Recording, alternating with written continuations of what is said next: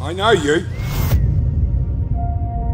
The title is symbolic of the murder that starts the story, but it's also representative of these series of characters that are all at the crossroads in their lives, whereby one wrong decision or action can change everything. Well, you could have told the cops. Or even my mum, why didn't you? I keep to myself. The story revolves around three boys who have been mates growing up. It's going to link you back to the graffiti. I'm not going inside there. They're still trying to find themselves and very much find their place in the world. They decide to sabotage a reclusive Indigenous man known in the community as Black Bobby. No, I'm not sure if I buy it. Then you're an idiot. The whole neighbourhood knows he did it.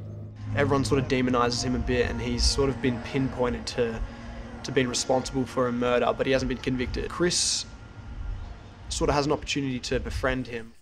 Then why do you keep calling me boy? Nice to make a proper introduction, Chris. My name's Robert Burrage. My friends call me Bobby.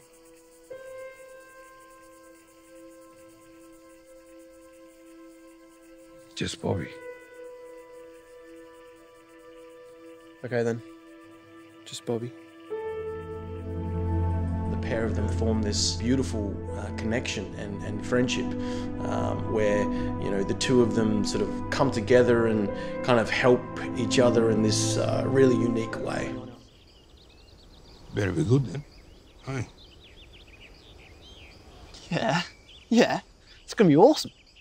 I can see a comeback tour in the making. Don't overdo it now, boy. Yeah. We find that both these characters aren't really who we expect them to be. What are you doing here, boy? I think that's a reflection on social media and attention spans getting shorter and shorter, and people are just lazy. They judge people based on reputation and stereotype, as opposed to taking the time to really get to understand someone. My soul,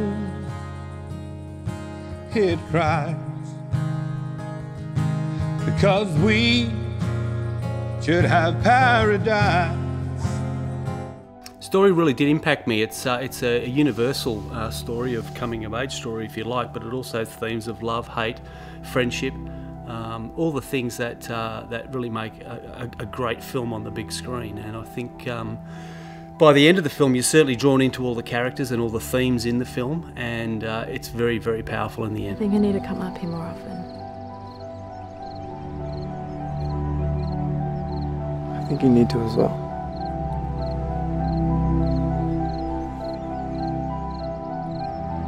In a few pages in, I'm like, this is gold.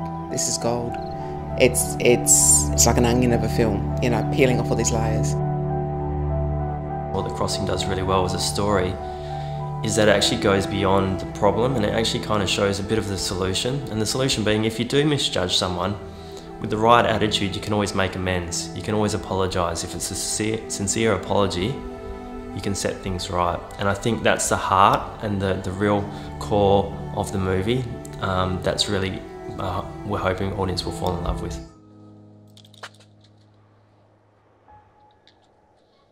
Thank you. I'll bring the final cut around once we've done editing. No worries.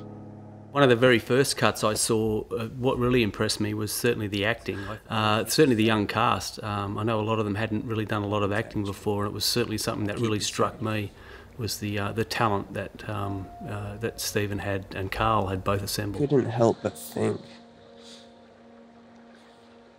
that while she was being murdered,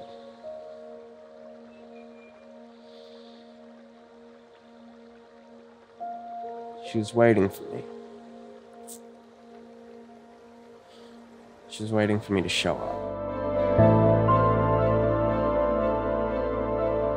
It's an amazing story. It has incredible performances. It's going to be something that's going to be confrontational, and I think it's something the audience definitely needs. It explores themes that I think need to be explored in a time like this, and for anyone, whether it's growing up or stuck in a certain place, they're going to really resonate with this film, because I think it speaks to everyone on an emotional level. You think you know the truth? Mate, he's been seen in the past. It's a very emotional film, and it's not for the light-hearted. and you'll learn something. Everybody will have a take-home message from this film.